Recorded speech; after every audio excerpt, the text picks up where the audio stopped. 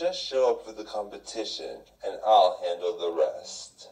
Ugh, what happened? Oh no, my laptop.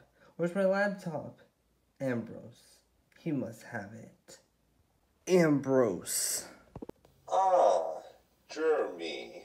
Where's my laptop? How should I know? I don't have it. Don't lie to me. You were always after it. Now that it goes missing, all of a sudden you expect me to believe you didn't steal it? I can promise you 100% I don't have it on me at the moment. Fine, but I'm watching you. And the winner is... Hold on. Ambrose? Fleck, didn't you say only the mayor can announce the winner? Yes, and since I'm the mayor, I'm announcing the winner. But the mayor is whoever has the key to the city.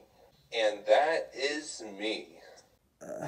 How did you... Doesn't matter. All that matters now is that I am mayor.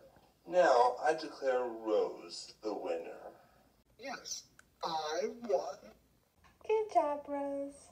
And as my first order as mayor, I banish Poppy Star from Main City Square forever, or as it is now called, Ambrose City Square. Wait, what? Officer, please escort Miss Star to the train station. Sorry, Miss Star. Rules are rules. Now, Fleck, get off the steps of my town hall. Ambrose, you had your fun. Now give me the key. This is no joke, Fleck. You have been a lazy ruler.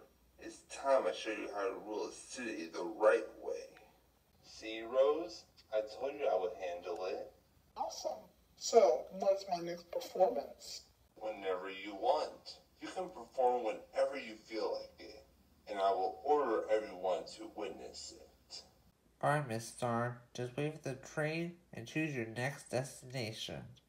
But where do I go? I don't know, but you just can't be here. Poppy!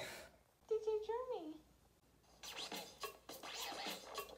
Poppy, I don't know how Ambrose became mayor, but don't worry. I'll find a way to stop him and bring you back. I appreciate it, Jeremy, but this is probably just where my road of stardom was supposed to end.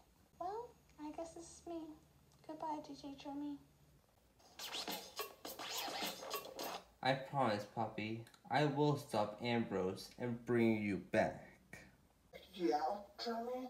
Now, let's see what Ambrose thinks about